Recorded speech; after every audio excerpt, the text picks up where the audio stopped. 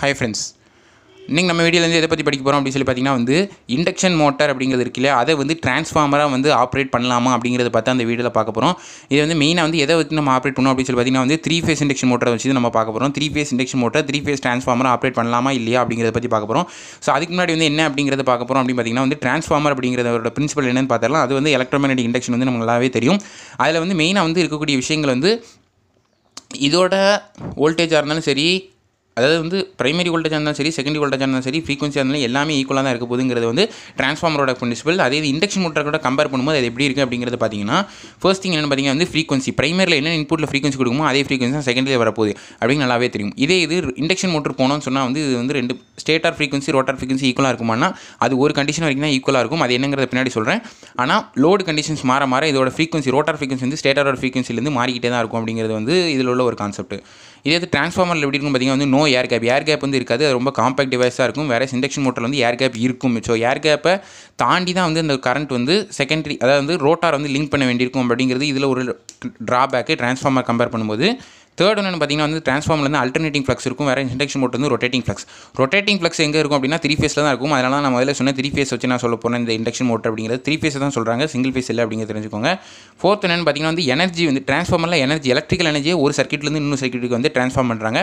வேறு induction மோட்டர்லேருந்து electrical எனர்ஜியை mechanical எனர்ஜியாக மாற்றுறாங்க.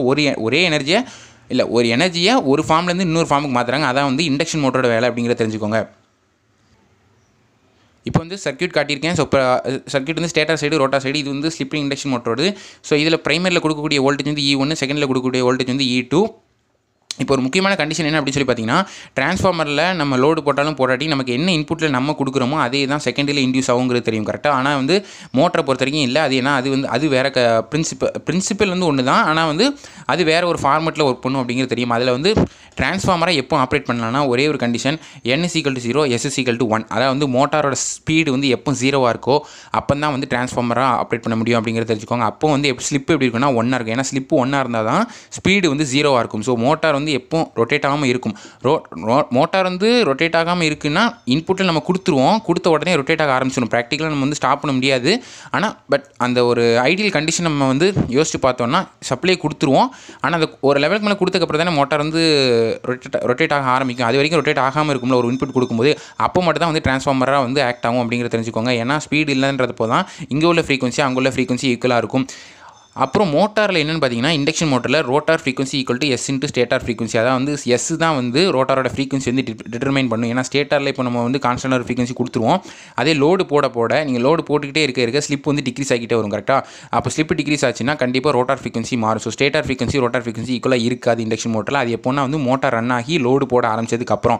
அதனால முதல்ல சொன்னேன், லோடு போடாமல் ஸ்பீடு வந்து 0வாக இருக்கும்போது மட்டுமே தான் டிரான்ஸ்ஃபார்மரை ஆப்ரேட் பண்ண முடியும் அப்படிங்கிறத தெரிஞ்சுக்கோங்க.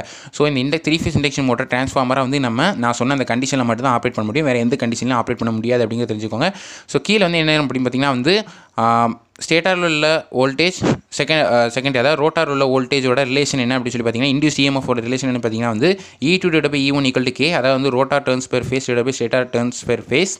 இந்த ரெண்டோட ரிலேஷன் வந்து = Kனா வந்து டர்ன்ஸ் ரேஷியோ அப்படின்னு சொல்லுவாங்க. ஸோ இப்போ E1 அப்படிங்கிறது வந்து ஸ்டேட்டாரோட வோல்டேஜும் Kங்கிறது வந்து டர்ன்ஸ் ரேஷியோட வேல்யூவும் தெரிஞ்சிச்சுன்னா ஆட்டோமேட்டிக்காக ரோட்டாரோட இன்டியூஸ்ட் EMF அதான் E2ன்ற value rotor turns per face அப்படிங்கிற ஒரு இதை வந்து கண்டுபிடிச்சிடலாம் அப்படிங்கிறத தெரிஞ்சுக்கோங்க. ஸோ இதான் ஃப்ரெண்ட்ஸ் இந்த வீடியோ சொல்ல நினச்சேன். ஸோ 3 ஃபேஸ் இண்டக்ஷன் மோட்டர் வந்து டிரான்ஸ்ஃபார்மராக ஆப்ரேட் பண்ணலாமான்னு கேட்டிங்கன்னா கண்டிப்பாக ஆப்ரேட் பண்ணலாம். ஆனால் ஒரே ஒரு கண்டிஷனில் மட்டும் தான் ஆப்ரேட் பண்ண முடியும், which is N=0, S=1 அப்படிங்கிறத தெரிஞ்சுக்கோங்க. ஸோ இதான் ஃப்ரெண்ட்ஸ் இந்த வீடியோ சொல்ல நினச்சேன். ஸோ இதில் ஏதாவது டவுட்ஸ் வந்து கமெண்ட்ஸில் லீவ் பண்ணுங்கள். உங்களுக்கு வேறு என்ன மாதிரி வீடியோஸ் வந்து கமெண்ட்ஸில் மென்ஷன் பண்ணுங்கள். முடிச்ச அளவுக்கு வேகமான அப்டேட்ஸ் வந்து கொடுத்துட்டே இருப்பேன். ஸோ நம்ம சேனலை பற்றின ரிவ்யூஸ் வந்து சொல்லுங்கள். ஸோ நாளைக்கு ஒரு வீடியோ சந்திக்கிறேன். அதுவரை தேங்க்யூ ஃபார் வாட்சிங்.